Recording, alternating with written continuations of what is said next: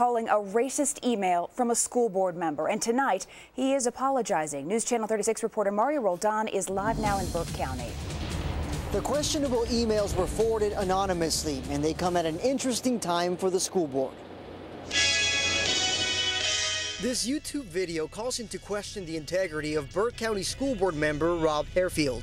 Harefield doesn't deny forwarding this email, titled, "Might be a racist joke, but it's still funny." Your first thought when you see this? Oh my goodness. Fellow board member Karen Say saw the email for the first time when we showed it to her. And I don't approve of that. That same quote-unquote joke uses the N-word and another racial slur to disparage Mexicans.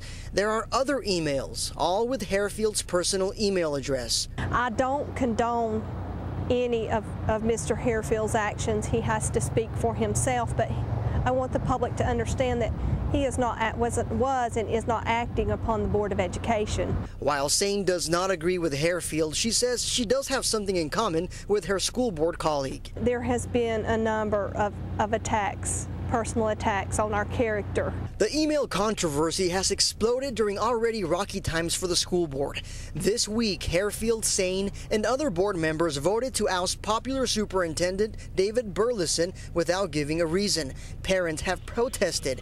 Sane worries that personal attacks directed at board members might be connected with some of the same people who disapprove of the board's decision. People could be so evil to each other.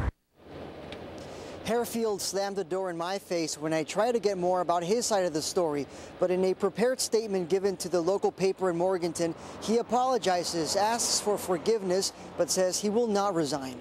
Reporting live with our mobile newsroom in Burke County, Mario Roldan, News Channel 36.